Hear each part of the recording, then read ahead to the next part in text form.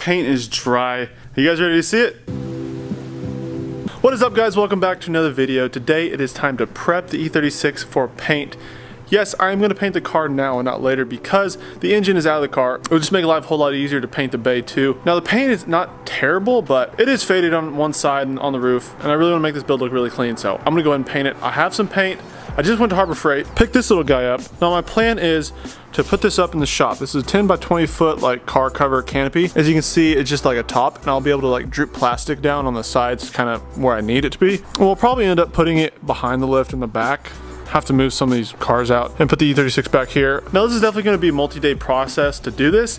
I've never painted a car before. I have no clue what I'm doing. It's going to be a learning process for me, for sure. But the plan for the day, just get the car down, get the tint up, start prepping the engine bay, and there are a couple dents in the car. Like you can see, like there's a dent here and there's one up front. I would like to smooth that out, Bondo it, or whatever you need to do. I have my buddy Jack Davis who's probably going to come over and help me with that, since he's done a lot of body work on cars before. But one good thing is once we got down like the whole painting thing, we'll be able to paint other cars we have in the shop, which will be super nice since we do have the new air compressor in the back.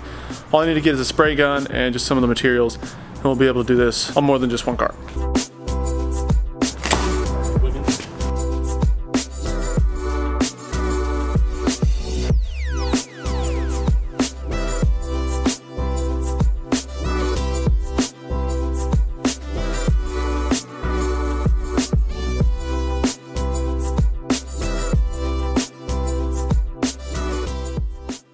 Already got the tint all up in the shop. It's actually looking pretty decent. Like I said, we are gonna have to droop some plastic down in the front and back, but right now we're just moving some cars around. Had a horrible idea. Now I don't really know what I'm doing, but I want to see how many miles are on the Barnfind E36.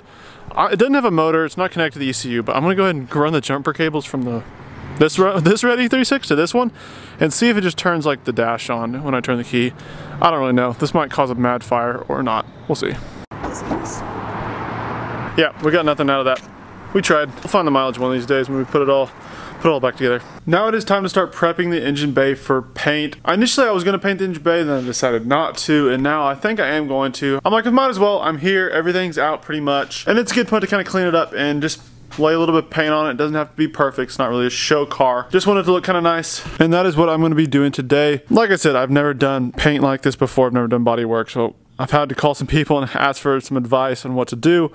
I'm going to be removing a lot of the stuff out of the engine bay, like this AC line, the reservoir, the brake booster. I'm going to leave the fuse box in because it's absolutely a pain to take out, and I'm afraid it would never go back in the right way. And like I said, I'm not too concerned about it being 100% perfect, so I will just be cleaning it up and taping it off. And there'll be a few areas that you can tell. Overall, it'll look really nice. So once all that out, I'm going to be scrubbing it down, cleaning every single nook and cranny of this engine bay, and then get a Scotch-Brite pad and start scuffing it up and begin the whole masking process of like taping off little stuff like this and all the little things that are gonna stay in place.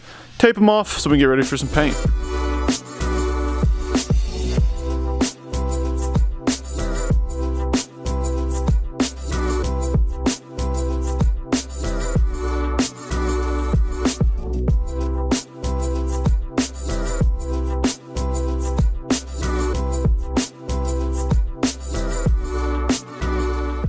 Moving on to the brake booster, the hardest part is getting all the interior apart and getting your head up underneath the footwell. I think there's like 4 13mm bolts I was told, and hopefully it should pull right out. I don't know, you just gotta be really careful with the interior because it's kind of old and very fragile. I'm just trying to keep it all in tip-top shape.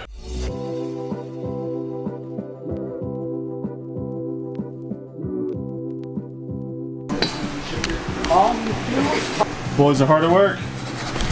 Well, we're back working on the Barnfind build. We're gonna do engine bay paint. We're currently prepping it. Currently cleaning out every little nook and cranny of the engine bay. Getting it ready, and then we're gonna go ahead and mask it up, start hitting it with a little bit of Scotch-Brite. Not 100% sure if we're gonna get to painting this thing tonight, but it is looking good. It looks better on camera than it does in person, but I think I'm gonna go ahead. What are you wiping? You're wiping, no, it's already clean. We're gonna go ahead and mask off these stickers here and the VIN one here. That way it can kind of still look OEM. We really don't know what we're doing. We've never done this before. So this is kind of a learning experience for us. We'll see how it goes on this car. That way we can learn some stuff and do the next one a little bit better. Are you on that side? Over the windows and over the mirror.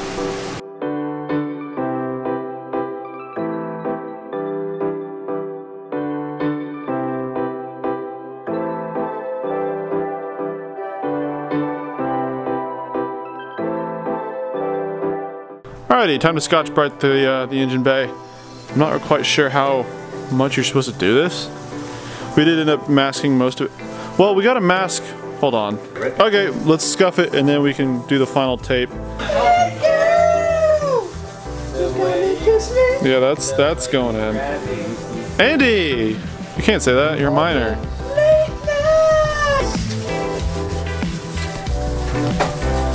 Look at that. Alright, we got it all masked up. Should be ready to roll. We're gonna go ahead and what are we doing now? Wipe it down with some wax and grease remover, spray the base coat, spray clear coat.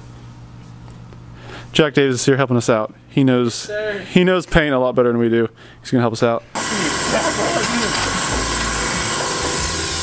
And try not to touch it after you wipe it too, because you don't want the oils from your skin to get on it.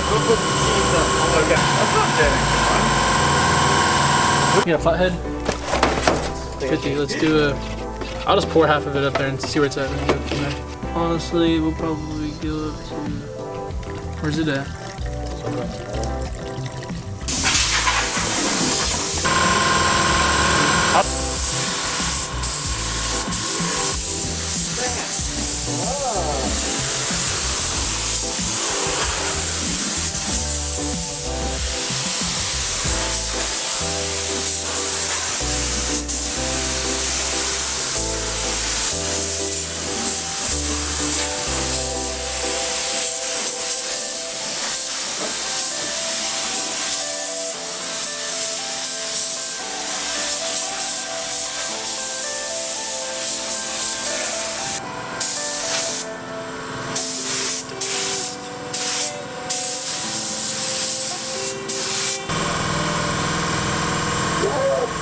Alrighty, just finished painting the engine bay, the base coat. We're gonna mix up some clear.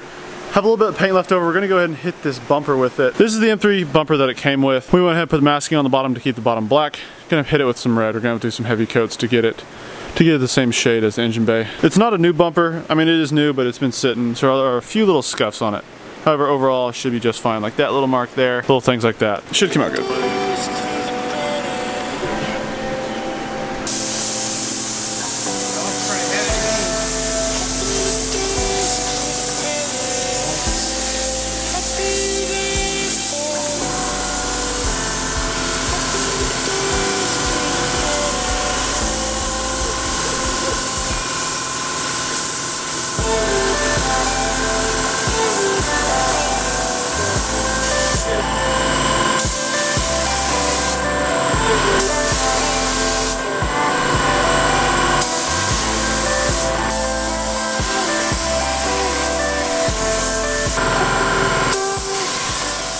Well, it's the next day. Paint is dry. Are you guys ready to see it?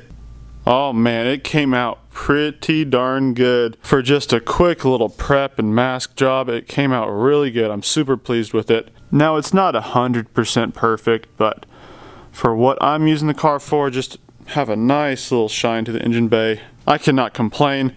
Now, one little thing was there was some dirt underneath this windshield here. Whenever we hit it with the paint gun, the air blasted a little bit of it right there on the edge. Not the end of the world. Most of that will get covered up anyway in the back. Engine bay looks good. We had a little bit of paint left over. We didn't want to waste it, so we quickly hit this bumper over here. We barely prepped it, and the bumper wasn't perfect to begin with, so we didn't smooth it out completely because there were a few scrapes in it like I showed you, but it came out really, really nice. But for a bumper that came with the car, these usually sell for about $110 on eBay. Love these bumpers. That's what I run on my drift car here. I'm ready to paint the rest of the car. I just want to paint everything in here now. Every car. Get them in the booth. Let's paint them. Now I think I'm going to go ahead and start unmasking the bumper and the engine bay. That way we can go ahead and really look at it, how it's going to finally be. I'm going to be kind of careful. Hasn't quite been 24 hours yet, so I don't really want to screw it up. Like I said, I don't really know a whole lot about painting. I need to get that unmasked, and then we can go from there.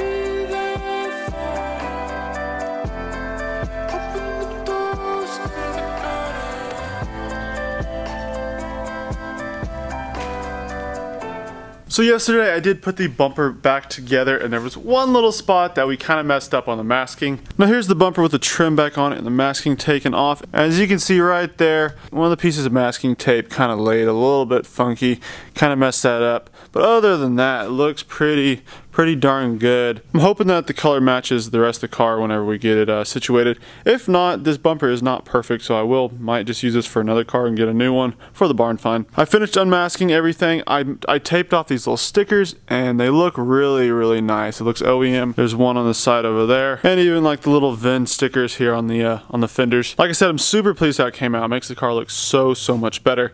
I'm excited to do the rest of the car. I think I will do the rest of the car before I put the engine in, just because the whole tint is up. And then once we do the car, we can replace that destroyed windshield and move on from there. Alrighty, this episode's giveaway is going to be the Harbor Freight Braun under the hood light. I absolutely love this thing. I have one.